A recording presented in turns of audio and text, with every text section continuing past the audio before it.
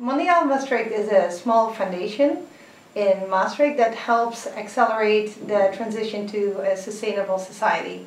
And we do that by working together with other organizations like unu-merit to organize events, and we translate the sustainability initiatives like the Sustainable Development Goals from the higher level to the local level.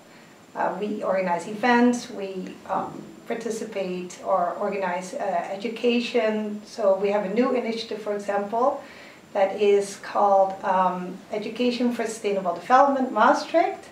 And what we're trying to do is we're trying to implement education for sustainable development and global citizenship education on every level. So from elementary school all the way to scientific education and everything in between.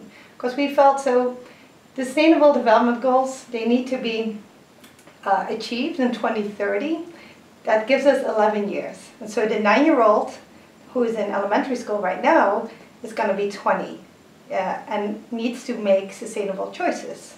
So what we need to do as a society is to take our responsibility and to make sure that this sustainable behavior is based on sustainable values. And the best way to get to do that is to have education that is also sustainable. And what are the main challenges of translating big goals, big international agreements like the Sustainable Development Goals into high school or local realities facing the city? I think the very first challenge is that people don't even know what it is. So they might have heard of climate change, of course, but they don't know that it's even one of the Sustainable Development Goals. So the first challenge that we face as a small organization is to make the SDGs more visible in Maastricht in a fun and accessible way. So today you were in a group with social entrepreneurs, researchers. What is the added value of events like this?